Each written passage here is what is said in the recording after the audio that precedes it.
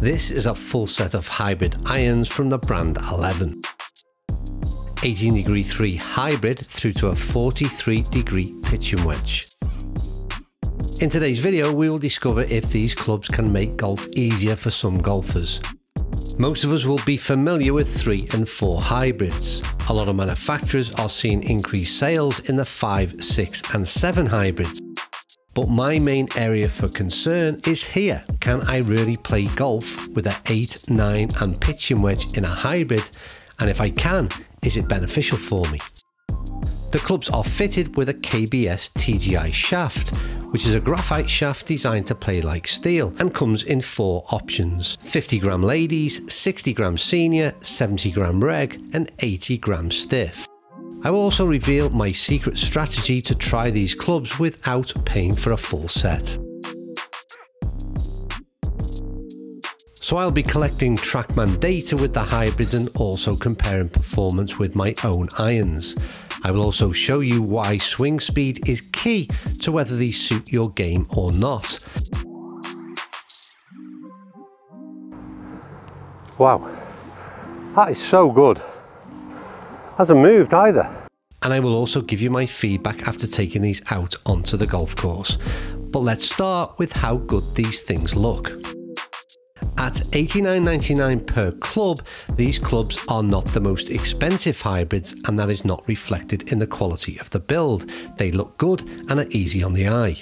Each club comes with its own sock-like head cover, which makes plenty of sense as anything bulkier than that could cause some major issues fitting into the bag. Right, that is dry ball data collected, and trust me, don't go anywhere because that is already a big surprise.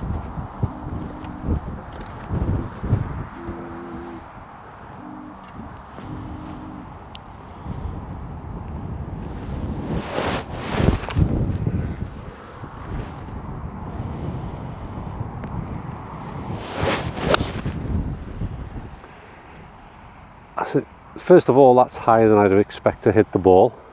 The first thing I want to see out on the golf course is if the numbers that were really positive with TrackMan dry ball data, are they going to end up being a negative when you're out on the golf course? So this is where we landed, coming from that direction by the way, so pin high from the fairway, don't forget it's 155, playing an 8-iron slightly downwind.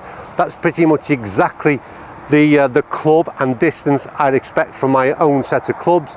The main difference just how high that ball went. Right, so this is the first point of interest for me. That's 83 yards, so it's kind of like a 3/4 wedge.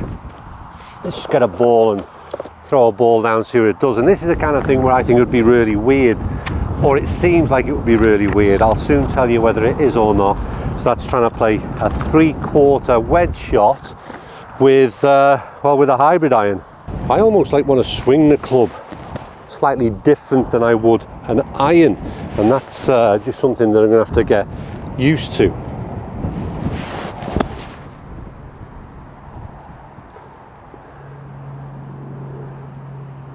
That's not bad, and the interesting bit was even took a divot the same way as I would do with a wedge as well. Probably laid off it a little bit too much, and it's something you definitely have to get used to, is how you control the wedges in terms of that distance control, but just the same way as you would do with a new set of clubs in any way.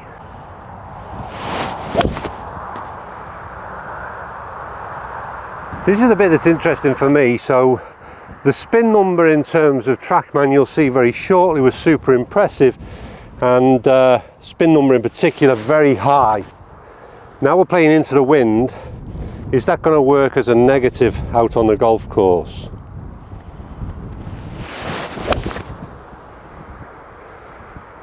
It doesn't seem to be. I pulled it a little bit left, but the ball's gone off. That was a 5 hybrid. Oh, ball flight superb. Sit down.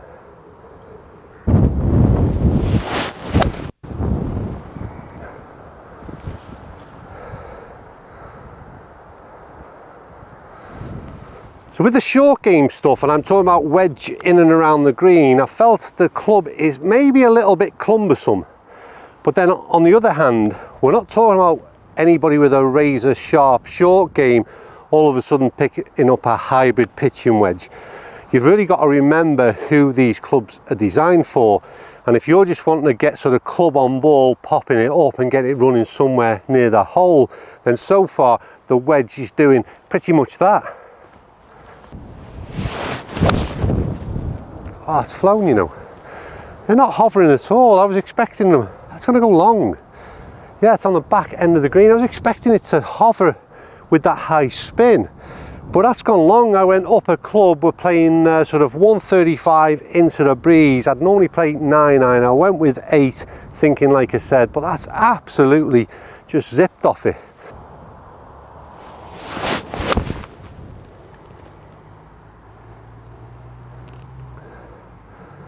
Wow, that is so good. Hasn't moved either. And so that ball, we just played 155, tad down breeze, and that was an 8 hybrid I used. So I'm now pretty much using exactly the same like for like. The iron I would use has now become the hybrid iron that I would use, so no confusion whatsoever.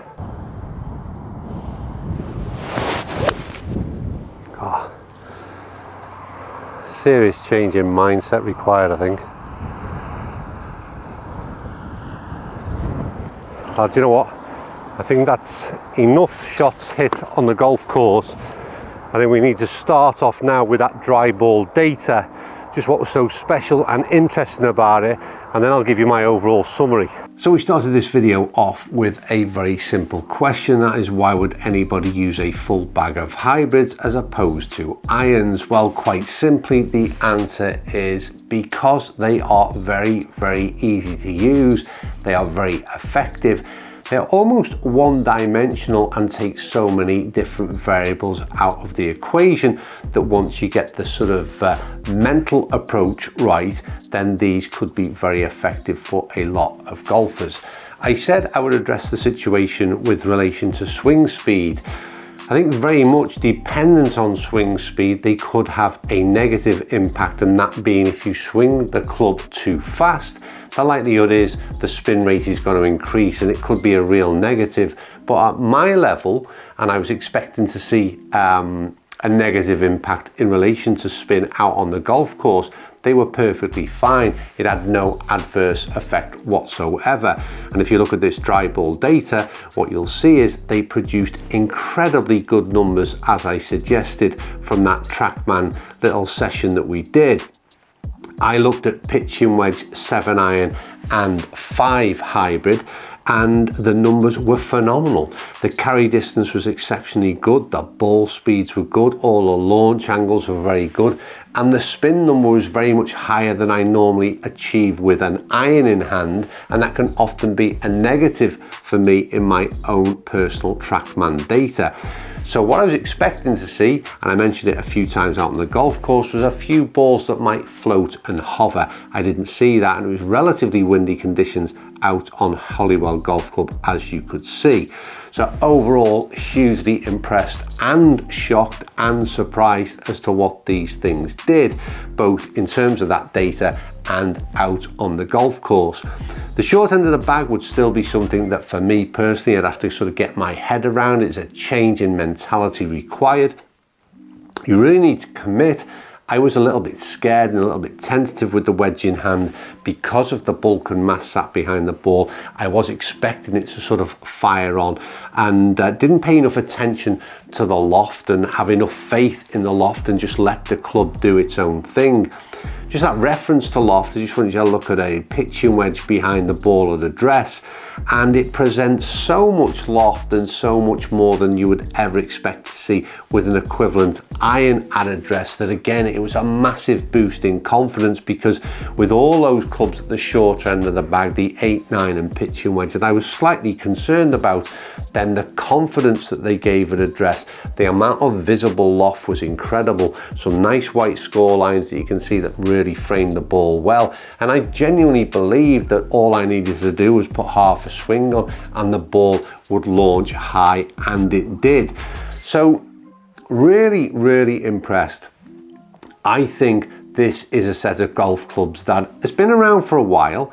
and late in terms of me reviewing them, but I think it's something that I would really recommend that any golfer that's struggling right now get a little bit of a go on these. And the way to get a little bit of a go on these is this. I mentioned a way in which to purchase these, in which is a bit of a foolproof way in making sure you don't waste money and you get to try these things. The way that 11 sell these is in groups of clubs, so it's either 3 through to pitch your wedge, 4 through to pitch your wedge, or 5 through to pitch your wedge. I think are your options to buy as a ready-made set. You do, however, have the option of buying individual clubs, and I think this is the key element. Because if you buy a full set, each of these hybrids works out at around 85 UK pounds per club, but if you buy them individually, they only work out at £90 per club. Now, to me, to make sure it's a risk-free investment and just to see whether or not you can make these things work or not, I think it's far more sensible to just buy one of these clubs, maybe 2 of them, and certainly in that short end of the bag, and see if you can get your head around the idea and the concept before you shell out for a full set. And I think that's a foolproof way of getting a little bit of a try before you buy, or certainly before you invest big money. So overall, a massive thumbs up, hugely impressed by what 11 have done. There is certainly a place for this type of club in the marketplace, and it could well be that it will help many of you play better golf and ultimately enjoy it a bit more, score a bit better, and leave that golf course with a smile on your face. Right, a little bit different in the style of review. Please let me know what you thought of both the 11 hybrids and also the style of the content you've seen in today's video. As ever, thanks for watching, and I'll see you all soon.